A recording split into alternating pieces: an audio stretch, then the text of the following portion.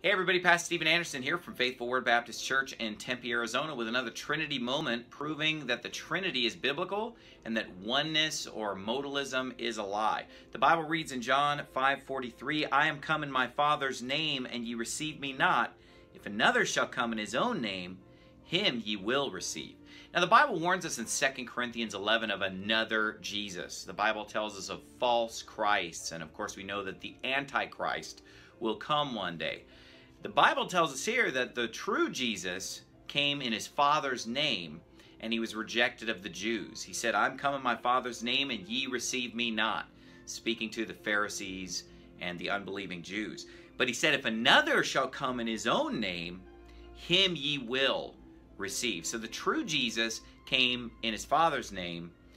False Jesus comes in his own name. Okay, well, here's the thing. The Trinity teaches that the Father, the Son, and the Holy Ghost are three persons that make up one God. And so the Father sent the Son to be the Savior of the world. Whereas modalism, or the oneness doctrine, teaches that Jesus is God the Father.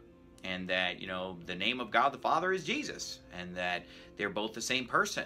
They reject three persons, one God, and just teach one person who is in different modes. And so here we see that the true Jesus comes in his Father's name.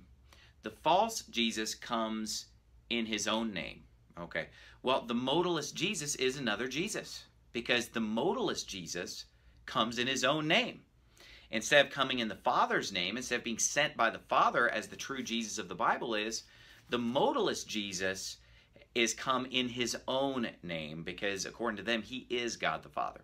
So this proves once again that modalists have another Jesus. It's not the same Jesus of the Bible. It's not the Jesus of the Trinity.